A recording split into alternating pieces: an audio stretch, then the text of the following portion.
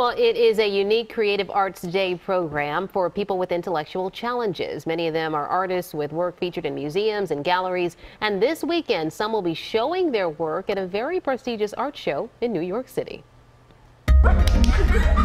Vibrant and original pieces of art are being brought to life here at the Center for Creative Works in Wynwood. The Progressive Art Studio features the work of as many as 80 artists who are busy honing their craft. All of our artists here have intellectual disabilities. We're really creating an opportunity for people to go ahead and build themselves as artists. Not despite their intellectual disabilities, but within that. Lori Bartol is the director of the center. She sees the creations from beginning to end, and like the other professional artists on staff, she watches the evolution of many of these artists, some of whom are nonverbal, but their work speaks much louder than words. Some of our artists have been extremely successful. They show their work everywhere. They show their work in galleries, in museums.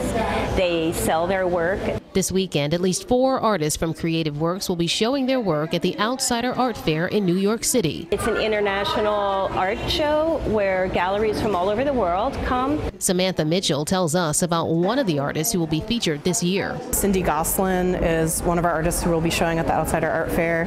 She's a sculptor, and she makes, she's blind, and she works by wrapping found materials up with string and twine. This is really the most inspiring teaching environment I've been in. It takes a while. Paige Donovan's work has been on display before at the exhibit in New York. She focuses on famous cartoon characters and wants people to know this. What do you want them to take away from when they see your artwork? They're gonna say like, oh my God, I'm so happy for you to follow my lead and step in my shoes.